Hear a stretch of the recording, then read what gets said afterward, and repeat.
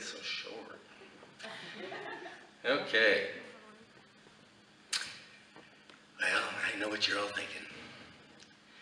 When did Clint Eastwood start doing stand-up comedy? Yep, I knew it. No, seriously, since I was in my 20s, people have been coming up to me and going, you know, you look like Clint Eastwood when he was younger. They always got to add that, when he was younger. It's like, Clint's almost 90 and I'm still in my 50s. I hope when he was younger. It'd be a big insult if you went the other way. But it did get me curious, so I tried that Face app, the one that's supposed to show you what you look like when you're older. And it turns out I look more like Bernie Sanders. Go ahead, make my day. No, it's not working. But it does give me some incentive to stay in shape, because I don't want people coming up to me and going, hey, you look like Clint Eastwood, if he was fat. So I'm a handyman. It's what I do to pay the bills while I'm chasing the dream. You don't know what dream that is, but I'm chasing it. So it made me wonder, what if Clint Eastwood was a handyman and somebody asked to borrow his drill? This here's a 44 Magnum cordless drill. The most powerful cordless drill in the world. It'll drill straight through a steel wall and take your arm right with it. You can borrow it, but you've got to ask yourself one question. Do you really need that arm? So over the years, I've been compared to other celebrities. Some of them I just don't get. Willem Dafoe, they say, I've never seen it.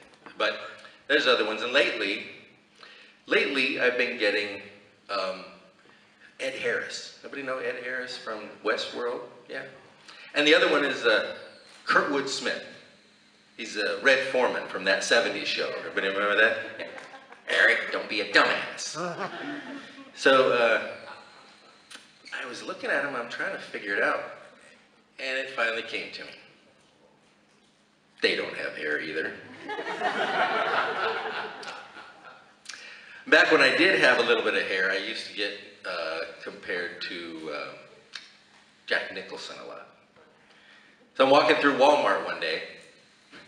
This guy comes up and he says, anybody ever tell you you look like Jack Nicholson? I just looked at him and said, you know, I get that all the time. And then I walked away. He's still wondering. So you probably noticed I like to dabble with the impressions just a little bit. So I'm gonna try a couple for you. You tell me if you can tell who I'm doing. This is the first one. Well, I'm hot-blooded. Check it and see. I got a fever of 103. Come on, Nancy, do you do more than dance? I'm hot-blooded. Anybody? Ronald Reagan, there you go. That's right, Ronald Reagan doing Foreigner, like he did with Gorbachev and all the other. All right, how about this one? Yesterday, all my troubles seem so far away. Now I need a place to hide away. Oh, I be weaving yesterday. Ooh. Anyone? Close. Elmer Fudd. No, not Elmer Fudd. That's my Paul McCartney.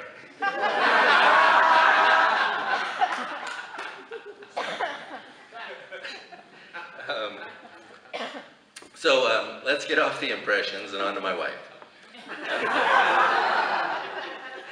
Sitting right down here. I'm not going to say she's forgetful, but she's always losing things. Yeah. The other day I get a call. honey, I can't find my phone. Could you call it for me? Sure. Hang up so you can hear it ring. Or, honey, I can't find my glasses. Could you call them for me? The uncanny thing, though, is that she can find other people's things. If they've lost it, she can find it. The other day she comes and says, honey, I can't find my bra. I said, pretend it's mine. Oh, here it is. Now, I really do love my wife, and I can tell you how it went when we first met, how she got me. She looked at me and she said, you know, you look like Clint Eastwood. If he was my future husband. Aww. Thank you very much. You've all been great. Appreciate it.